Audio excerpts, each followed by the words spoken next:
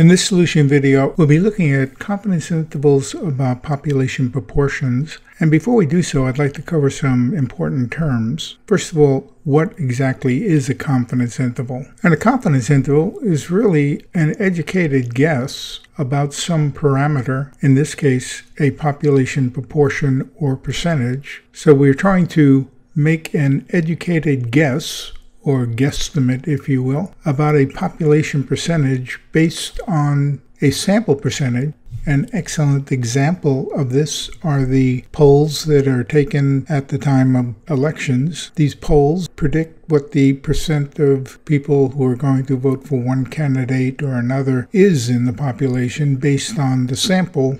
The level of confidence, which is generally 95%, is how confident you are that your guess has indeed included the actual population percentage or proportion. The point estimate is the percentage or proportion that you find in your sample. And the margin of error is the amount that we add and subtract from the point estimate in order to form our interval. We are going to use the TI-83 to do a problem. In a recent poll of 200 households, it was found that 152 households had at least one computer. Estimate the proportion of households in the population that have at least one computer.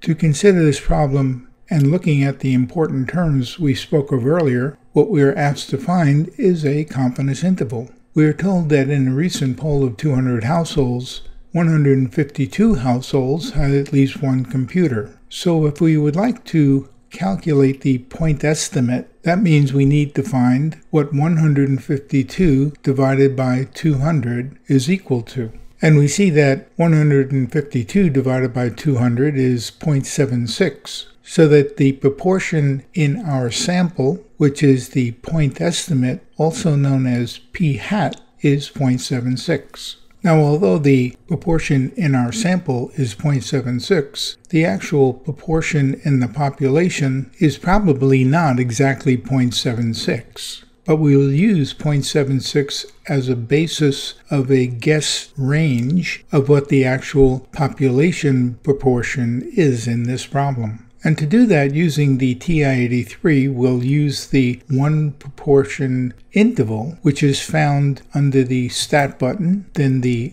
Test menu, and if you scroll down the Test menu until you put the number 7 on top, you see that you're looking at 6 different intervals which can be found with the TI-83. Since we want to find the interval about a population proportion, and we're talking about only one population, we'll use the one proportion z interval. And to do that, we can go to the letter A and simply press enter. The input into the TI-83 will be 152 for X, which corresponds to the households in our sample that had at least one computer, and N is 200, which represents the sample size of 200 households that we used in this survey. The C level is the confidence level. We assume the confidence level, or C level, to be 95% if it is not given in the problem. Notice that the 95% can be input as simply the number 95, or you can input it as 0.95,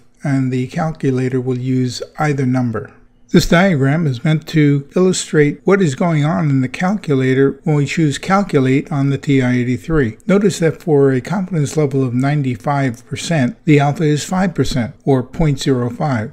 So now when we click Calculate, we're given the 95% confidence interval estimate of the proportion of households in the population that have at least one computer. That estimate is approximately 0.70 to 0.82, or somewhere between 70 and 82% of the population have at least one computer based on this sample.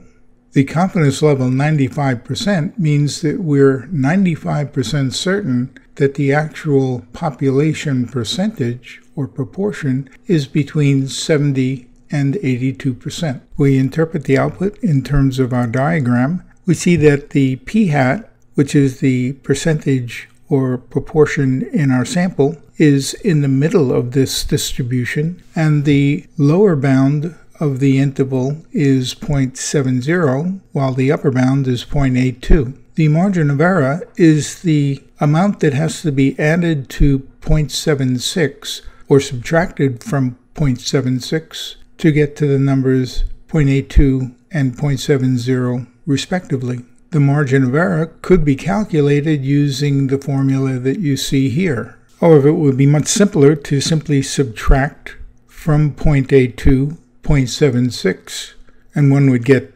0.06, or we could subtract from 0.76 0.70 to again get 0.06. Writing this same interval using margin of error notation, we have 0.76 plus or minus 0.06, or we could write it as 76% plus or minus 6%.